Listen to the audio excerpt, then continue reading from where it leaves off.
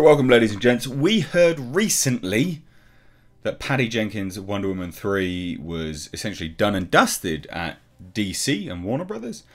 And we also had revealed to us that, on a rumour of course, but at that point it was down to Patty Jenkins. It was her fault. Reason being, obviously studio execs gave notes on the script. They weren't happy with certain things and she walked. Allegedly. We don't know if this is the case, but that's the alleged situation. And I said at the time when I reported this is that there's precedent for her doing this in the past. Rogue Squadron, for instance. Not only that, little known film, she was actually attached to one of the Thors for about 2 months before that fell apart. But now we have more reports. It seems like the floodgates are opened. You know, one person reveals one thing, boom, it's fair game for everyone to start talking about it. So take this with a pinch of salt because we don't actually know, but I'd say this is quite likely, but it's all alleged. Wonder Woman director Patty Jenkins was the reason Rogue Squadron fell apart at Lucasfilm. Basically, she's too big for her britches. And she doesn't like being taken down a peg. This is the unfortunate nature of the business itself, is that these people get huge egos after relatively small amounts of success.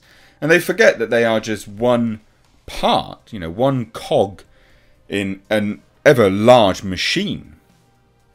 So let's take a look at this. This is fascinating stuff. An insight behind the curtain of shite that is Hollywood. So Wonder Woman director Patty Jenkins, a filmmaker who has found herself faced with creative differences on more than one occasion. She walked away from Thor: The Dark World after butting heads with Marvel Studios. And now Rogue Squadron seems to be the case as well. I think, you know, initially I'm sure loads of people thought, well, you know, Thor: The Dark World, well, you know, what a pile of crap that was anyway. So, you know, maybe she just didn't like the direction they were taking it and they were bound strong for that crap direction. Who knows? But now we've got more and more layers to this pie, to this onion, that I'm sure a lot of people will go, well, maybe actually, maybe she is the problem. What's that saying? You know, if you meet one arsehole, they're the arsehole. But if you meet, you know, if everyone you meet will come across as an arsehole, then maybe you're the arsehole. Anyway, recently we've been hearing that Jenkins clashed with Warner Brothers over her Wonder Woman 3 plans, refusing to change her vision for the threequel after receiving notes from the studio. Now, while we've always assumed the director has had a run of bad luck in Hollywood, a new report suggests that she might be the issue with these movies. And this comes from Jeff Snyder on John Rocha's The Hot Mic, with him explaining, I've heard some things about Patty Jenkins. I've heard she's a nightmare. And then Jeff Snyder basically goes into being a bitch. And he's like, oh, I can't believe I called a woman a bad name. Shut up. No one cares that you said she's a nightmare. Calm down. You wet wipe. I'm sorry. I hate to be the guy who's calling a woman a name. I get it. Oh, my God. But listen. I've said that about countless male directors too. I've heard that everything she'd turned in with Wonder Woman 3 was like, you know, a mess. I heard that Star Wars Rogue Squadron was a mess. Now the plan had been for Rogue Squadron to be released at the end of next year, though it fell apart for reasons which still aren't entirely clear. But, you know, they might slowly be revealing themselves. Now, Jenkins supposedly getting defensive when Warner Brothers criticised her Wonder Woman 3 ideas, apparently like sending emails to the definition of character arc and saying Pamela Abdi and things like saying they just don't understand characters and their arcs and how they're supposed to develop. I mean, look, you tweet, you know, you email someone the Wikipedia definition of character arc, they're gonna probably think that you're a bit of a dick. Alright, they're not gonna, that's quite a facetious thing to do. Either take the notes or don't. You know, you either want the job or you don't. But it's interesting stuff. So She got super defensive when Warner Brothers criticised the Wonder Woman 3 ideas and refusing to even talk with DC Studios' James Gunn and Peter Safran, and we can see where Snyder is coming from, if that's true.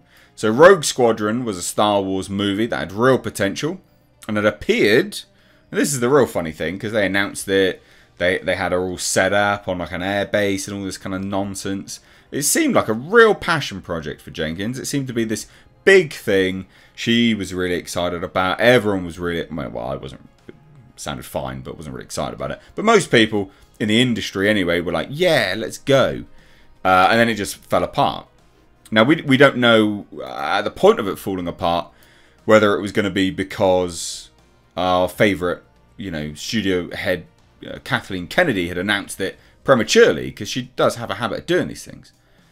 But the fact that it's fallen by the wayside is a real shame, and as is the fact that Wonder Woman 3 might not happen. However, after watching Wonder Woman 1984, we can understand why there are many of you who might be relieved by that news. And this is the thing, right? So this article is obviously, you know, placating to those people that really like 1984. The fact of the matter is, with 1984, is that film, Patty Jenkins had much more creative control. And it's seemingly undoubtedly now, obviously all that alleged, but seems to be that went to her head. The success of Wonder Woman went to her head, and she wasn't going to back down on any of her ideas. And that's not a recipe for success, because Wonder Woman 1984 was not critically well received. It wasn't received well by the audiences. The overall profit was horrendous, and people, I'm sure, will sit there and tout HBO Max as a contributing factor for that. And whereas it has its, you know, it is an element for that, it's not the be-all and end-all. The movie itself had potential, but it wasn't fully realised.